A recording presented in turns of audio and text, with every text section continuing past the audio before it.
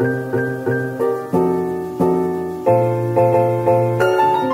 buat apa ni Dan? Kita nak buat presentation untuk beli gaming PC biasa. Ada bateri tak tu? Ada lah. Apa ni nak? Orang beli PC biasa. Pegang. Assalamualaikum.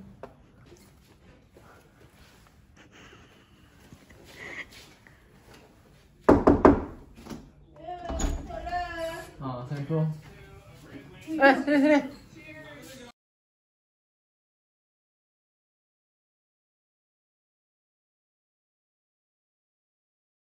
Tak ada orang lah. Biasa gegar-gegar ni lah.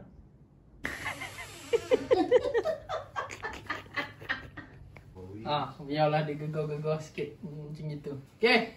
Why I should get a PC? Okay, Assalamualaikum. Nama saya Muhammad Danish Imran bin Roslan. Okay, English lah. Hello, Assalamualaikum. My name is Muhammad Danish Imran bin Roslan. And today, I'm going to present to Mami and Abah why I should get a PC. Which don't tekan next? Tekan apa? Next. Enter. Next. Next. Arrow pun boleh.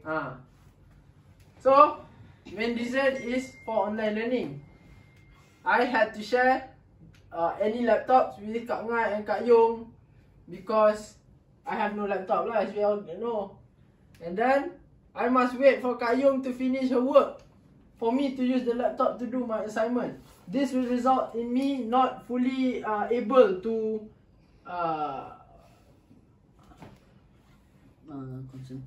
concentrate to do my work because I have to share. Okay, and this will lead to me not able to organize my stuff, my files, my documents, my PDF files, my journals and everything. Sloppy. Messy. Bodoh. Hey. Sorry.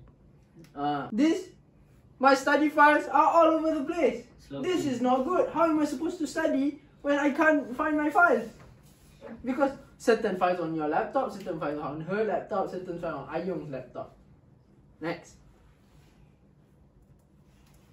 So, I've come up with a solution. You get a PC. Okay, this is a PC. And this is the full set. And then, this is my first suggestion. Next slide. The CPU is AMD Ryzen 5 3400G. This is from year 2019. Okay. These are all the specification. It comes with 8GB of RAM, 256 SSD. Questions at the end. This is the cooling system. Apa benda. This CPU set is 1,999 ringgit. Siap presentation tu. 1,999 ringgit for the CPU. But with full set, it comes with a 24-inch monitor. Gaming monitor ni, abaikan the word gaming. Doesn't mean anything. Gaming is useless. Bugger. And then gaming keyboard. These are all gaming means mechanical keyboard. Mechanical keyboard, not like the normal office keyboard. It's somehow they call it gaming. And then you have gaming. Forget gaming. Gaming doesn't exist. With mic. That one lah. Gaming. Tak, memang spec dia macam tu Mami. It has mouse pad. See, no gaming because normal. And then it also comes with a 650 Mbps dual band USB Wi-Fi adapter. This one plus this one is 2,650. Questions at the end. Murahnya. Murah. Next is suggestion B. Next slide. Boleh tengok kat sini lah. Okay. This one I don't recommend because all of the parts are used. Core i5-3570 is from the year 2015. Teruknya. Lama. Very outdated. Ni semua used. The only new things are the RAM and also the HDD. This one TV also must buy new one lah. TV also must buy new one. Okay, this one 1650 just for this one. And if you add a few $100, you get Lenovo 22-inch monitor, RGB keyboard and mouse, and also gaming headphone, normal one headphone with mic. For 2170. This is suggestion B, which I do not recommend. Next is suggestion C. 1,900 ringgit, you get Ryzen 5 3400GE from the year 2019. This is the graphic card, Vega 11, motherboard, RAM, and then the HDD. This one I don't know what lah. But it's okay. It's okay. We don't have to know everything to be perfect. And then we have this one, cooling fan. And you add $500, you get Lenovo 22-inch, just the same as the previous one. Okay, next. This one very good. This one very good. With 2,500, it comes with Intel Core i3 10100F. This is 10 Gen i3. This is the motherboard, the GPU graphic card. This one is GT710. This one I asked Abah Haikal today. Everything I asked Abah Haikal. And then the RAM 8GB, SSD 256, and then the case, the cooler, everything. And then this one, it comes with keyboard and mousepad, also with Windows 10 Pro, Microsoft Office and other basic software. And it also comes with a BenQ monitor. 24-inch, very big. I think Abu also like this one. 3 years warranty. Everything here 1 year warranty, but the monitor is 3 years warranty. Next slide. If you don't want to buy the full set, you can buy a la carte. This is Razer Mamba. It's used, but in good condition. What is this? Oh, sorry. At the end, yeah? No, Questions questions at at the the end. end. Okay. For 70 ringgit, second hand lah. Next. This one very good brand. Next is also second hand, brand new. Logitech brand new. This one used but not 100% used. Like that. Logitech G613 wireless mechanical keyboard for $150. This one good keyboard lah. That's why. Murahnya. Next slide. This one keyboard cheap one lah. Cheap one. Backlit keyboard, got RGB. Mahalnya RM50 untuk Fantech. Next. This one also the monitor. Monitor is very expensive.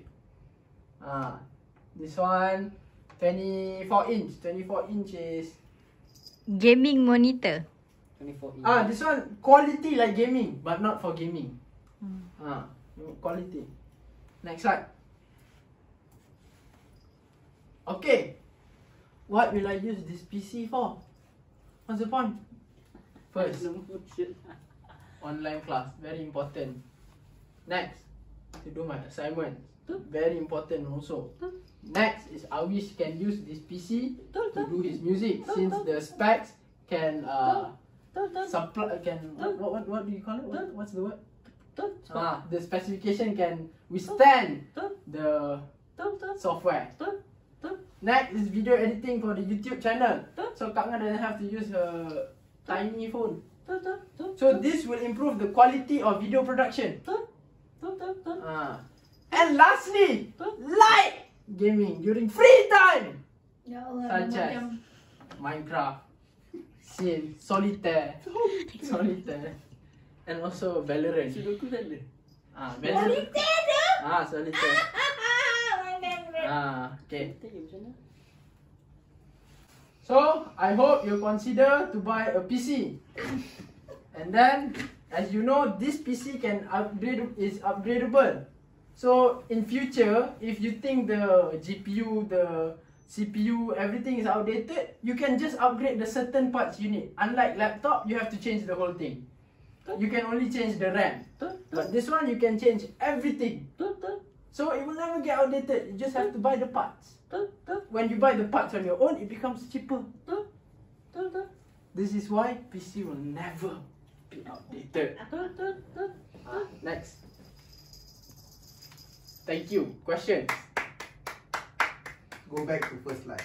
Go back first slide. Press 1, enter. 1, enter. Oh. Oh. Okay. This one. Okay.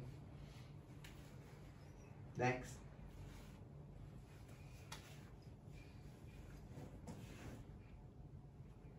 Next.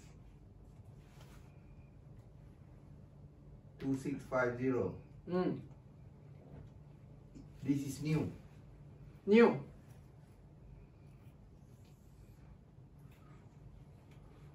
Next.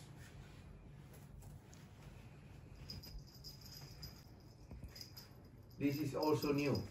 The processor is used, the motherboard is used, the graphic card is used. This is hybrid lah. Ya lah, hybrid. And then the HDD also used. Tapi saya rasa saya tak suggest kot. Sebab benda ni dah used. So nanti kalau dah beli, spend a lot of money. Then benda tu dah rosak sebab it's used. We spend more money to buy a new one. Betul? RM1650 tu apa?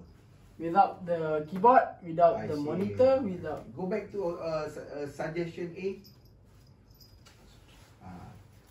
Without the keyboard, without the right hand side one is 1990. Yeah, see, very informative. That is why you said just now you can buy the one yang ujung tadi yes. you cakap gitu. Yes, but the thing is monitor lah. The monitor is always expensive.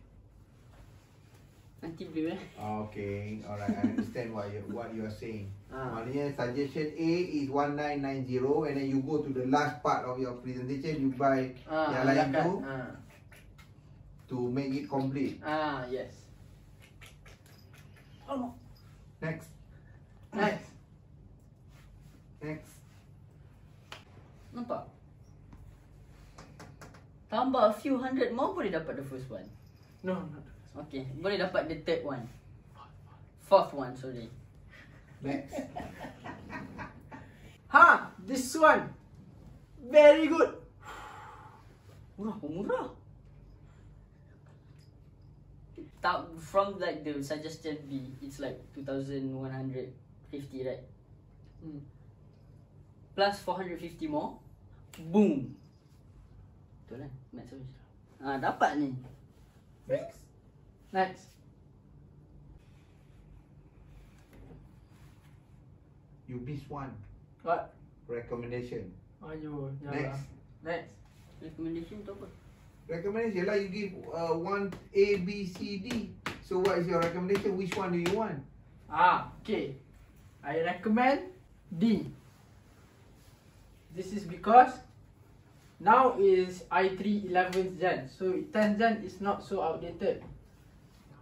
This is the motherboard, the GPU, everything is okay. It's not high spec, it's not mid, it's an entry level PC. Okay. So if anything, you can always upgrade. You can upgrade. Where do you want to buy this from? I got a I go no Facebook Marketplace. And this guy has a kedai dekat Lawyat. I will say it as soon as possible, but I don't mind. Tu batuk. Tak cakap apa pun. Tapi dia dah cakap kan. Okay. Recommendations are well noted. I will bring this to cabinet meeting. Which is mommy? To get the finance minister's opinion and also decision. We'll see whether we can realize this maybe end of the month. Okay. So D, D. But if you did not get D, what do you mean? If not D, that is first choice. First D. choice, D. Second choice. second choice is probably C lah, because only 2 parts are used. Okay. decision pending. We'll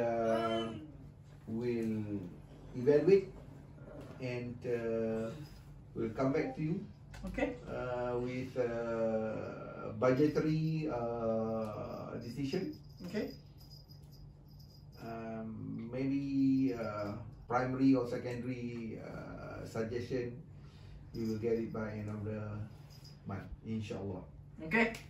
Thank you. My name is Danish, and this is my assistant Rahana, and also Awish as my super secretary. Oh. Why is he in navy uniform? He got Ada kerja tadi. He got. Huh? He got. And if he's in navy uniform, stand up. Die lah you. And if he's in navy uniform, why is he not having navy hair? So I suggest, in order for him to get the laptop, he has to go bob or short hair. Why me? I'm not asking for anything. You see? Only the guitar pedal and I have to play a song for you. I already know. Make it two then. Make it 2 deals. Cut this hair short and play a song. Okay, okay. You madu. What you can do is Play a song. ask him a choice whether he has to play a song or Song. there you go. Okay. Alright. Thank you for the presentation. Okay. Look here. 1, 2, 3. The presentation team. Itulah. Dia main game. Beli komputer ribu-riban, main game. Main Minecraft pula tu. Kau ada Minecraft dulu.